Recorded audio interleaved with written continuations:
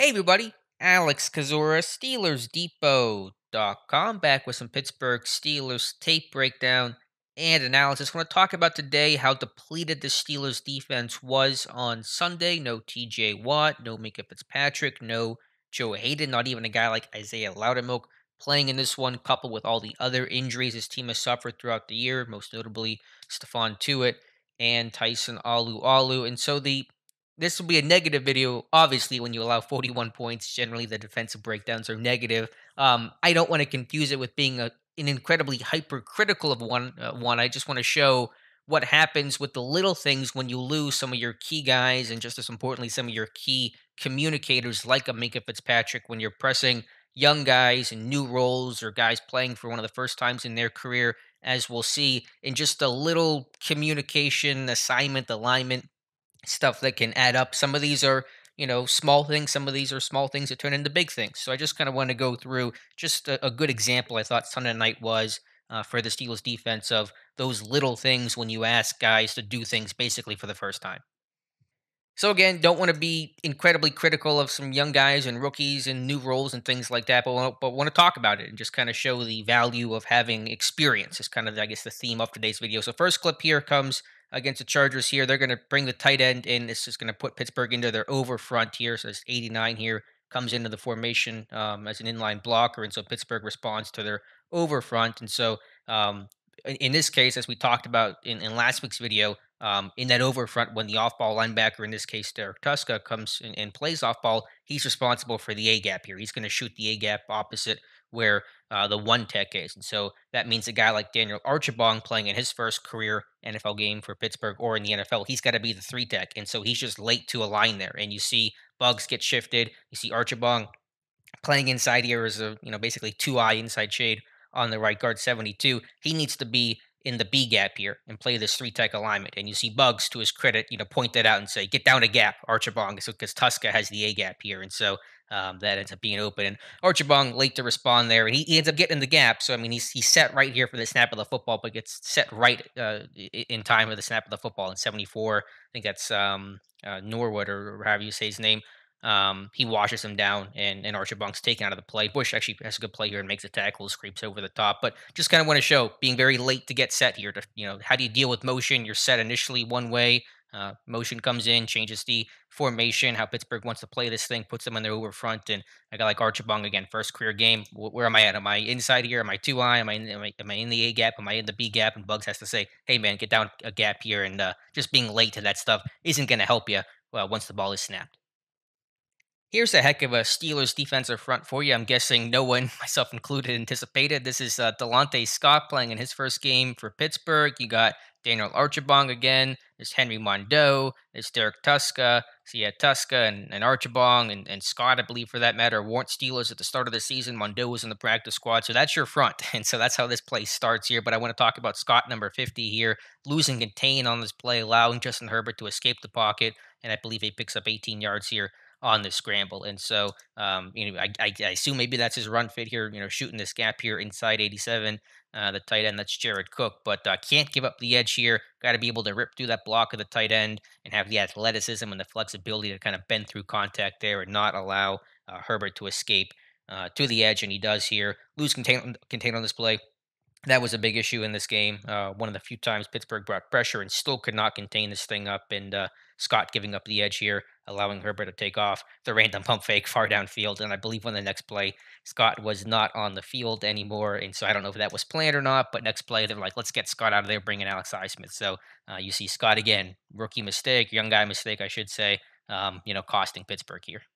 Trey Norwood became a key communicator and one of the hubs of communication in this game, a job usually obviously reserved for Minka Fitzpatrick. Fitzpatrick's first game not playing since being traded from Miami to Pittsburgh. And so you see a lot of chatter between Norwood and the cornerbacks on this example. And there's another one that's going to follow this one up. So I'm kind of clumping these plays together. But you see Norwood talking with James Pierre here pre-snap. There's a signal there. He's communicating with, I believe that's Witherspoon at the bottom of the screen here. And so you see Norwood cut the crosser here. Pierre doesn't come off it or kind of comes off of it.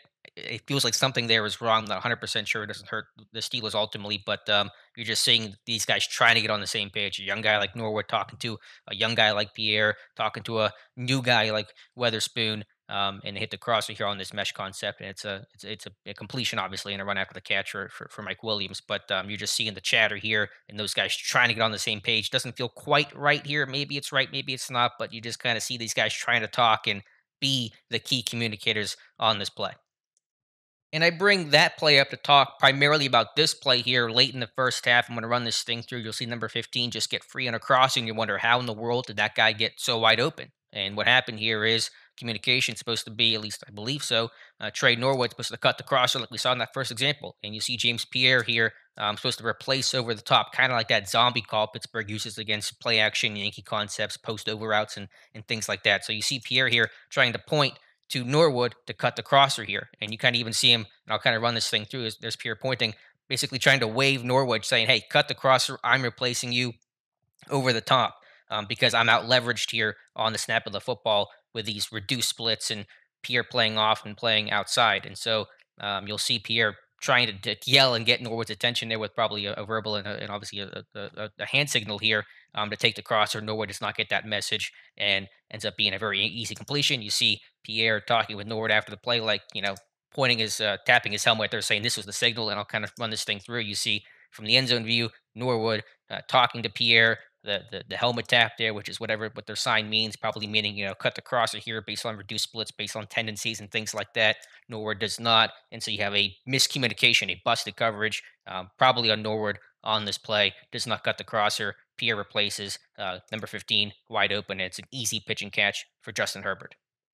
Like the first example, how do you deal with motion whenever the kind of the picture changes for the offense there last second? And so, like the first example, we'll see the tight end come in from being flexed out and detached as now becoming an inline guy here within the core of the formation. And so you see Cook come in and Norwood's trying to talk with Joe Schobert and there's signals and obviously communication is good. Like it's good to see guys be active and talking, obviously, but is the communication effective is the question, and it does not appear to be so on this play. You see a very late signal here from Norwood coming in, and I run this play through. It's hard to know exactly who's wrong here, but something appears to be off. Where you see Tuska, Schobert, and the corner on the outside here, all kind of trying to force this ball inside, but there's no one to force it to, or fewer people to force it to, because they're all playing outside. So Tuska playing outside on the kickout block from the guard. Schobert's outside. The corner does not replace on the crack and replace, so it's probably definitely on Cam Sutton there for at least one responsibility. Again, you could talk about issues. I'm sure people will yell about Devin Bush, things like that on this one, but you could just see some miscommunication pretty clearly on this play. I'll kind of run this thing through from the top view. You see Cook come over. You're trying to see Norwood and Schobert, everyone talk together and something just seems off on this play, and it's a very easy touchdown, unfortunately, for Austin Eckler, one of four that he had on Sunday night. So again, just dealing with motion, communicating. Is everyone going to be in the same gap or the right gap here? I don't believe everybody was doing their job properly on this play. You see Schobert kind of throw his hands up like, what just happened? Something was wrong here. What's going on? Very easy touchdown there for the Chargers. And so again, dealing with motion, trying to communicate, get everyone set there, and just within a second's time, and they do not do a good job of that on this play. This isn't a bad example. This is actually Joe Schobert kind of showing some veteran leadership and stepping up there and being one of the key communicators. But something that could have cost Pittsburgh here, and really the example I'm trying to show here is a guy like Taco Charlton just being relatively new to this defense, not comfortable in the scheme, not always playing fast enough or reacting fast enough as possible. So 4th and 1 here. This was the big 4th down stop that Joe Schobert had late in the fourth quarter against LA. They come out here three tight ends to one side. So again, Pittsburgh in their over front. Taco knows that Pittsburgh's going to be in the over front here in response on this play. And as we've shown a couple times, the off-ball linebacker always generally plays, I should say, that play side A gap. And so, especially on 4th and 1, you better put your butt in that A gap right up there on the line in case of a quarterback sneak. There's a big bubble there for Justin Herbert to run to. Obviously, the back could run in that A gap. And so you see Taco just being a little late there to get over into the A gap. And Schubert has to kind of push him and say, get into that A gap right now and get, firing and shooting that A gap to try to get penetration and blow the play up. And so Taco, I think he knows what he's doing on this play. It just has to be done quicker because this is 4th and 1. This is not 1st and 10 or 2nd and 7 or something like that. And so you got to really quickly get into that A gap there immediately because this ball could have been snapped quick, and that's an easy sneak and conversion for Herbert. or a quick dive to, I think it's Eckler on the play here. So you're just seeing a young guy, maybe not in those situations too often, a new defense for him. He's played in 3-4s before, but probably not in these over fronts that often through his time in the NFL. And so kudos to Schobert on this play for getting them right, but this one could have been bad because Taco's late getting aligned properly on the snap. Last example is the Mike Williams 53-yard touchdown. I did a complete breakdown of this play for Steelers Depot. I'll put a link in the description to that one if you want to talk about exactly what went wrong. We'll kind of go through things briefly. This is cover two for Pittsburgh, and Trey Norwood, unfortunately, a young guy who kind of bites on number two on this curl route and does not get to his landmark here on the top of the numbers and allows the touchdown, unfortunately, to Mike Williams. So that's just a young guy in a big spot there. Keith Butler earlier this week talked about, how do guys handle and how do they perform under pressure, I should say. And I think Norwood has played well this year. I'm not souring on Trey Norwood, but this is, I think, completely obviously his fault here. Look at the landmark here for Terrell Edmonds on the top of the numbers here. Norwood, for some reason, is kind of biting and driving downhill, and it continues to kind of drive downhill instead of taking a more upfield angle to where Williams will be, as opposed to where he's at currently. And so this play, to me, is primarily, almost squarely, exclusively on Trey Norwood. So tough spot to be in. You can probably tell you there, Minka Fitzpatrick would not make a mistake like this, obviously. But again, young guy, pressure situation, just making an error and a very costly one at that. So again, to be perfectly clear about the intent of this video, I'm not trying to be overly critical of any one of these guys, Archibong or Scott or Norwood or Taco, etc.